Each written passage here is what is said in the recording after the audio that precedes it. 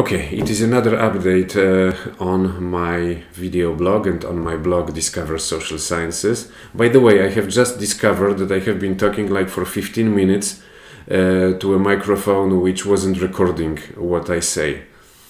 Well, these are those moments when I am just a little bit disappointed with myself, and it is not the only reason I am a little bit disappointed with myself today, just a little bit. In this update on my blog Discover Social Sciences, which you can access by clicking the link in the description box below the video, you will find a development on a relatively simple mathematical method called mean-reversion, which allows to put some order in personal investment strategy. When someone like me is a small individual investor in the stock market, it is good to have something like a psychological shield against sudden jumps and bumps in stock prices.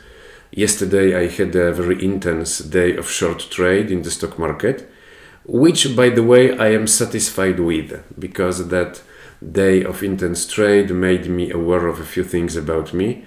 It made me aware, first of all, that I should over and over again expose myself to things that I think I suck at, because I thought that I really suck at short-term investment, at short-term trade in the stock market. And yesterday I made some mistakes, but also I had some successes. I had some successful transactions, and the first moral of yesterday's story is that I can learn, and I can learn quite quickly, good techniques for short trade. So in today's update on my blog on Discover Social Sciences, I presented that simple method called mean-reversion, which essentially allows to put some order in a personal strategy of investment.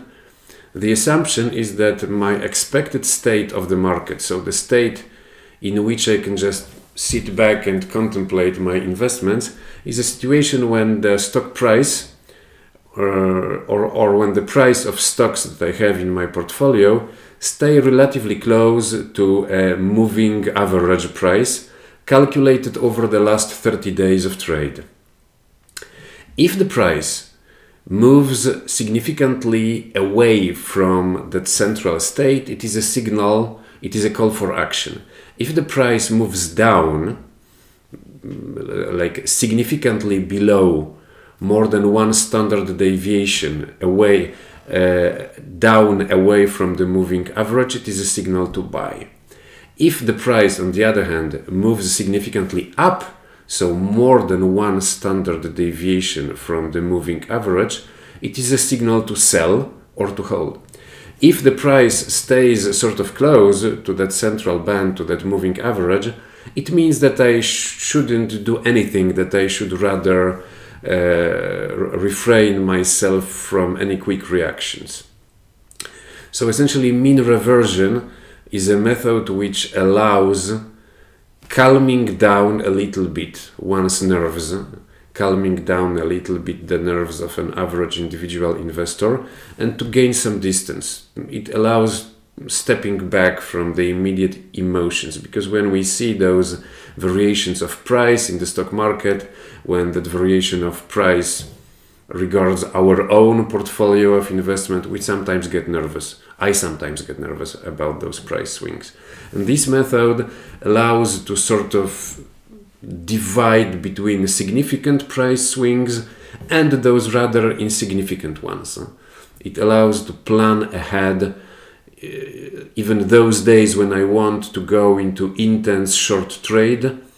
With that method I can sort of plan them ahead with at least a few days of notice, so as I am prepared.